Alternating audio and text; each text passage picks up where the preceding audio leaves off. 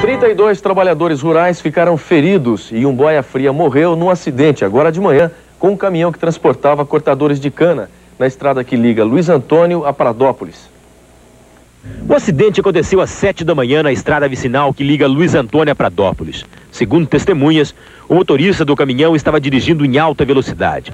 O caminhão que levava boias-frias perdeu o controle e capotou. O motorista Alcides Pereira, de Guariba, fugiu logo em seguida. No local do acidente morreu o trabalhador rural Ademar Alves de Oliveira. À primeira vista, o caminhão obedece às normas de segurança. Ele tem o todo protetor atrás na carroceria, os pneus estão em bom estado de segurança. Só que a polícia quer saber quantas pessoas estavam na carroceria. 54, mais ou menos. 54? Uhum. Tava quanto, mais ou menos, o caminhão? Tava de 80 pra lá, né? Menos não tava.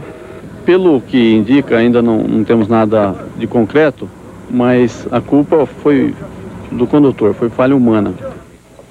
22 trabalhadores feridos no acidente foram atendidos no Centro de Saúde de Luís Antônio e liberados em seguida. Outros 10 trabalhadores estão internados na unidade de emergência do Hospital das Clínicas em Ribeirão Preto em observação. Mas o estado de saúde deles é bom, segundo a direção do hospital.